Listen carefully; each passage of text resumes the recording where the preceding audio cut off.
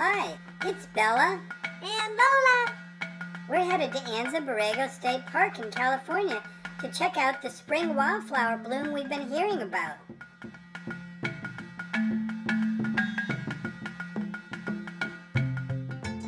And there's something else that's been attracting visitors to Borrego Valley as well.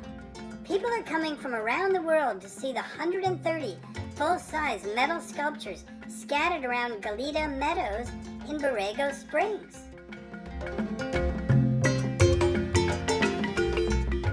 Inspired by creatures that roamed this same desert millions of years ago, acclaimed artist Ricardo Breceda brings life to his amazing sculptures by capturing them in motion.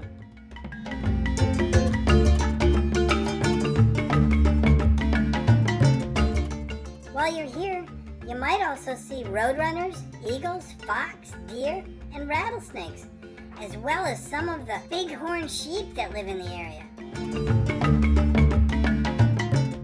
The park includes 500 miles of dirt roads, 12 wilderness areas, and many miles of hiking trails, making it the largest state park in California. Located on the eastern side of San Diego County, Anza-Borrego is about a 2-hour drive from San Diego and probably 3 from Los Angeles.